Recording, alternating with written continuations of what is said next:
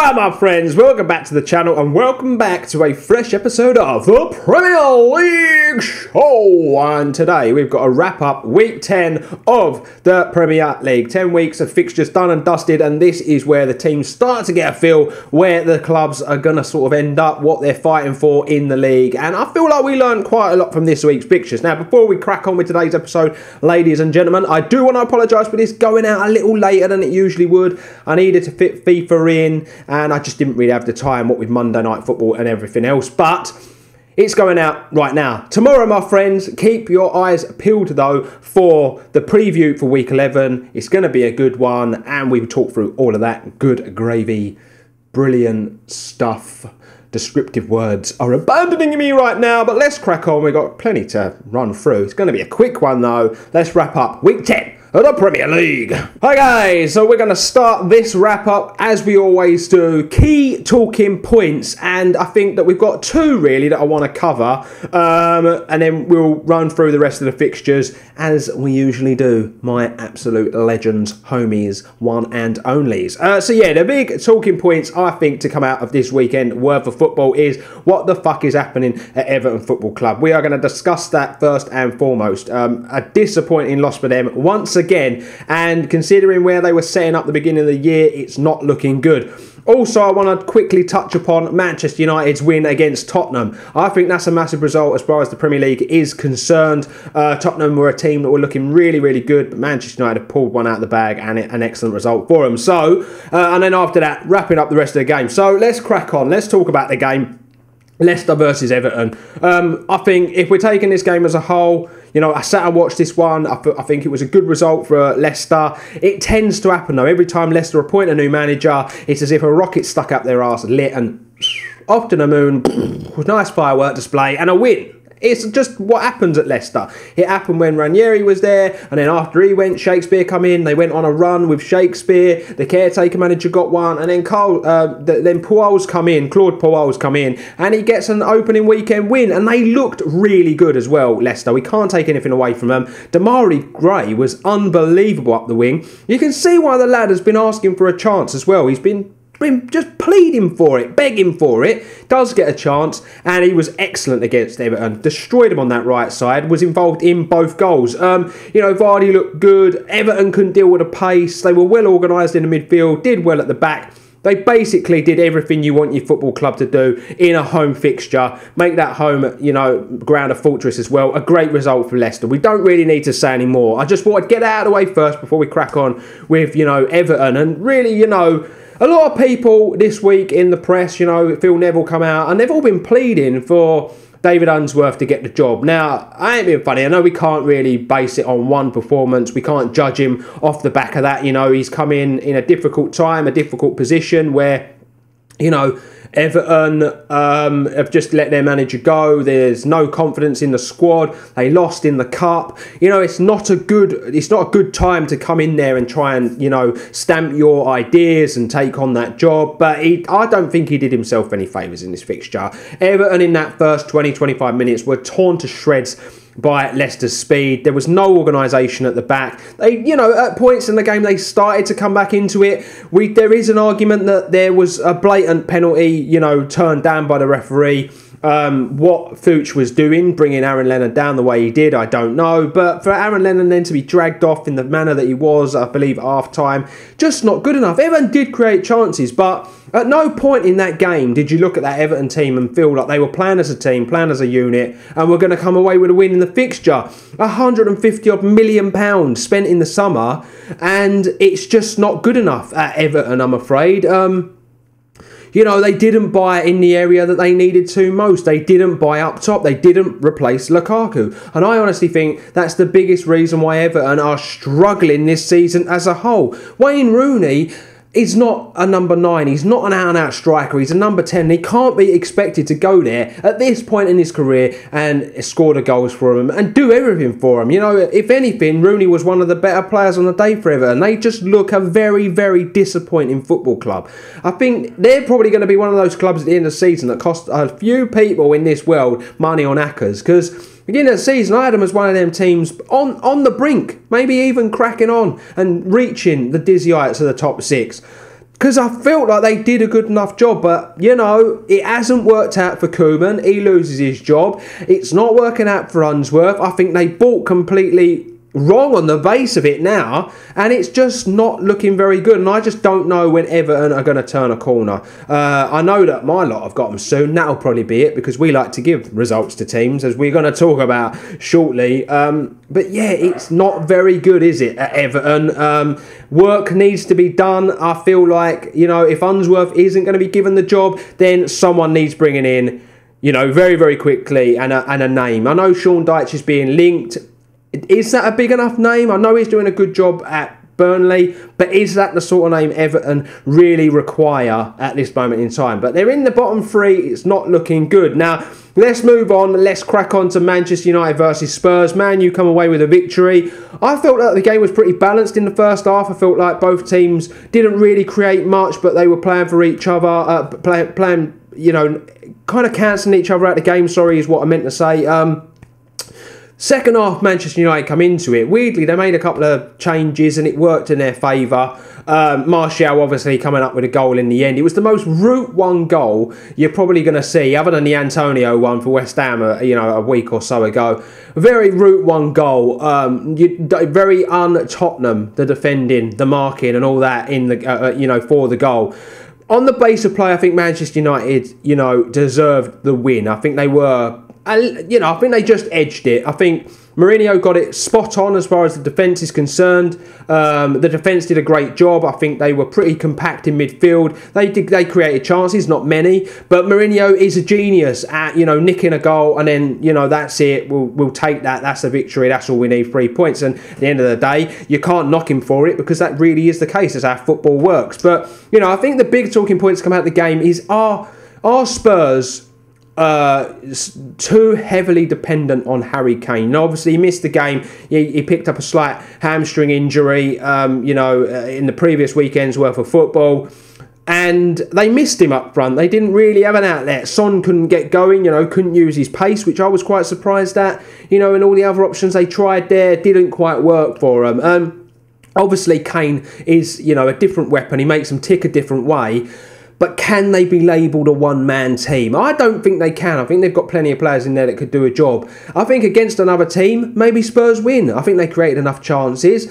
Just against a very good unit like Manchester United, well drilled under Jose Mourinho, they found it difficult. But it is an interesting talking point to take forward. You know, can they afford to be without Kane for long periods of the season? I'm sure we will find out if he does pick up any little niggles as the season goes on. But let's talk about the rest of the fixtures now, my friends. We're going to quickly run through them as quick as possible anyway. And first up, we're going to talk about Manchester City versus West Bromwich Albion even. Jesus, can I get the words out of my big old mouth? 3-2 it finished. Manchester City dominated the fixture, yet still let in 2 goals against the struggling West Bromwich Albion team. Now, before we talk about Manchester City, West Bromwich Albion haven't won in 8 games now. They started the season electric. 2 wins, you know, really, really good, looking solid. And then since then, it has all gone downhill and it's not looking good. I don't really see where they're going to get their, you know, their next win.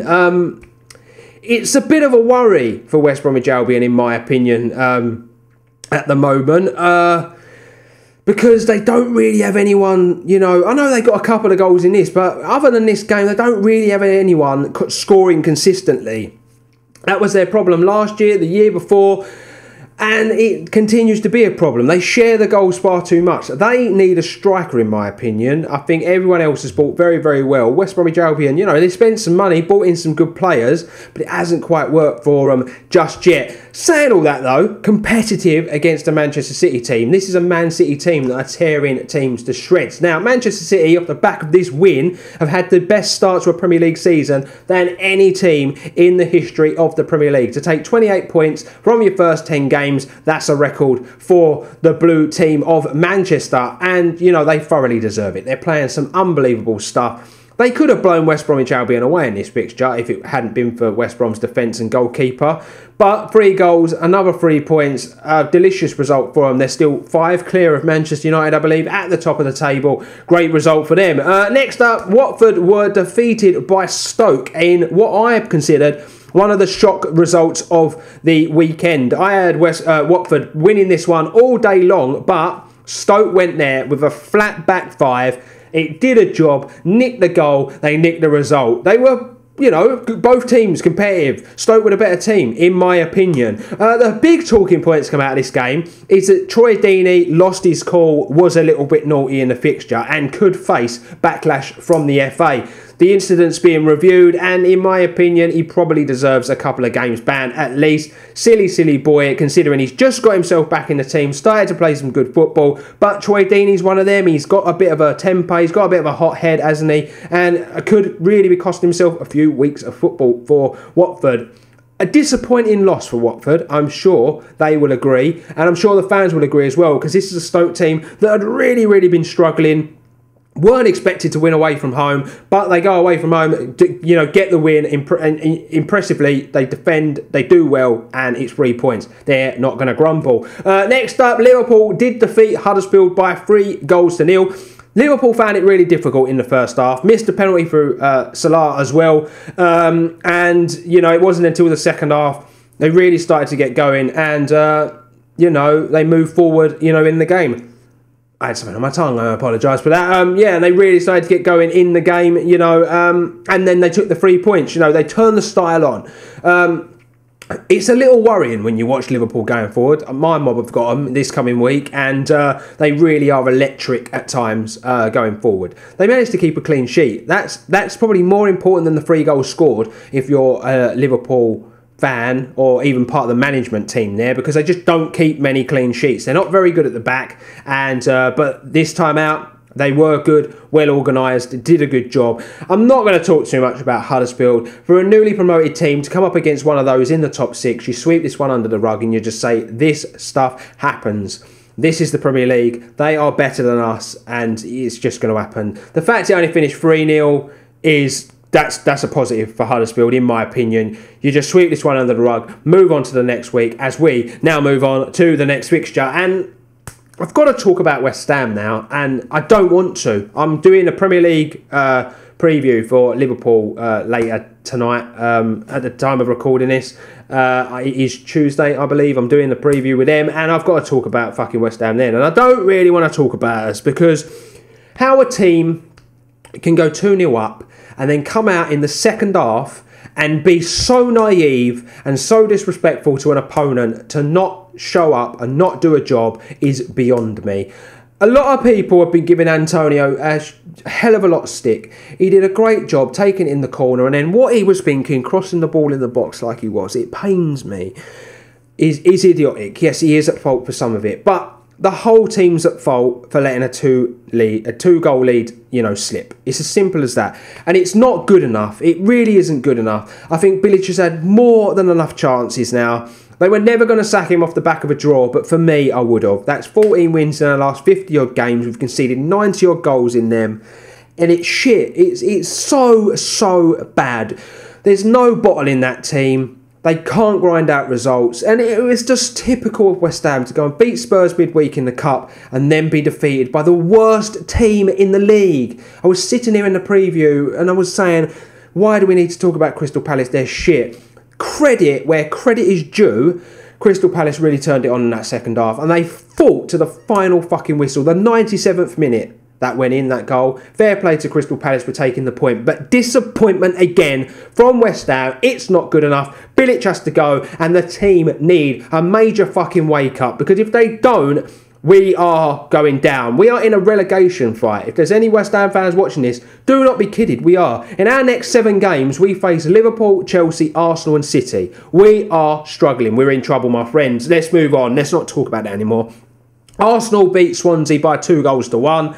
Swansea went 1-0 up. And it was against the run of play from what I have listened to when I was, because this was one of the games I didn't catch on Match of the Day, and I completely forgot to record it. But they went 1-0 up, completely against the run of play. They had another chance where they could have gone 2-0 up, but Arsenal come out victors in the end. I don't know what it is about Arsenal this season, but they seem to want to make hard work of every single fucking game that they play in. Their fans are going through it. You know, this is a big club, Arsenal. They should be competing for the Premier League, but too many times they make the easy games hard for themselves. Which some could argue that City did that, but even when City have conceded 2 goals against West Bromwich Albion, they look comfortable. They look comfortable with beating them. You know, City at the moment, for me, they feel like if they concede a goal, they take that as a real fucking piece of disrespect to them. Arsenal don't. They almost lay down and want their belly tickled and want it all to be over. And they accept defeat too many times. But fair play, they did fight in the result. They did come back, but they are making hard work of it for themselves. They really don't need to be. You know, Arsenal, for me, this needs to be a platform of some consistency. They've got a massive game coming up at the weekend, you know, in week 11, which we're going to talk about. It's going to be one of my games of the week, and they need to get a run of results together. That game coming up, they're the sorts of games they're going to be judged on. That's where we need a performance from Arsenal. But this was a good win. It's a starting point because they've been stumbling this season, you know, in and out, too many points dropped already, but good to come back for them. Bournemouth were defeated by Chelsea in a game that really didn't, you know, it didn't light the world up, did it, my friends? Bournemouth made it difficult for Chelsea, but Chelsea come away with the 1-0 victory, and for now, Antonio Conte is safe in that job, and it seems silly saying that, doesn't it? Because, you know, they're in the top 4, but he's not happy there, and I don't think that, you know, the chairman's too happy with him, with his comments and the way that he's been acting recently.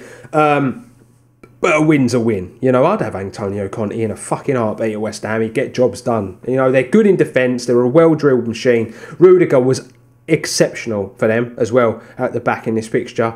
Really, really started to come into his own in this one. I'd been a little disappointed with him this season. He had been played out of position somewhat. Azpilicueta was excellent as well. A good win for them. And Bournemouth, what can we say about Bournemouth? Another team that are continuing to struggle this season. They are going to have to do some business in January if they want to get anything from the season. Brighton and Southampton shared out a 1-1 draw. And I think, you know, we can all say that's a great result for Brighton in this fixture for me. I think that, you know, Southampton were on top in that first half. Brighton really come into it into the second half, though. And, you know, thoroughly deserved the point in the end. You know, Brighton are starting to show they're quite a stubborn team. They're quite a hard team to beat. You know, all the men know their job. You know, they did very well against my lot. They battered us. To come back in it in the fashion they did, and, you know, fashion more chances and play in the fashion, and, you know, play how they did, it's a really, really good point for them. And I'm really sorry about the barking in the background. It is, you know, at the time of recording this, the 31st, it's Halloween, with all the dickheads fucking knocking on the door, and the dogs are losing their temper. And the last game we have to talk about, my friends, let's wrap this up before my dogs really lose their shit, is Burnley versus Newcastle. It finished 1-0. Sean Dyche with another 3 points. An impressive game, a impressive victory for him again. Newcastle didn't really, you know, show up. I think Newcastle's biggest problem, and they sum this up as well on Sky Sports, is it's at the top of the pitch. They need goals, and I think they need to spend some money in January. If they do that, they will continue to do well. I think all the newly promoted teams, though, will be very happy with their progress in the first 10 games. You know, one sits in the top half, the other sit in the higher regions of the bottom half, all picked up points. It's positive from all of them, and even in defeat, I think Newcastle can take some positives. Burnley, though, continue to be one of the shocks of the season. They're up to 7th position with this win. Sean Dyche is doing an unbelievable job. It is no surprise he's being linked with some of the jobs that are available in the league. He's even been linked with West Ham. And at this moment in time, based on his record, I actually wouldn't be too sad if we took him. Might not be the name that West Ham fans want, but he might whip some of those prima donnas into shape, because he ain't got any there. He's just got a hard-working bunch of lads, and they're working for him and winning games for him. A great result for Burnley. So there you have it, my friends. That's week 10 of the Premier League, all wrapped up for your viewing pleasure. I do apologise again for the dogs barking in the background. It is Halloween at the time of recording this. Halloween is for dickheads. Why do we celebrate in this country? No, not for me. But yeah, that's it, my friends. The Premier League preview will be up on Thursday. Make sure you tune in and watch that. It's bound to be a good one. But that's it, my friends. Until next time, I have been Dan. You have been Legends. This has been the Premier League wrap-up show. That's been that's one of the dogs barking. Peace out, my homies. And I'll see ya for the next one.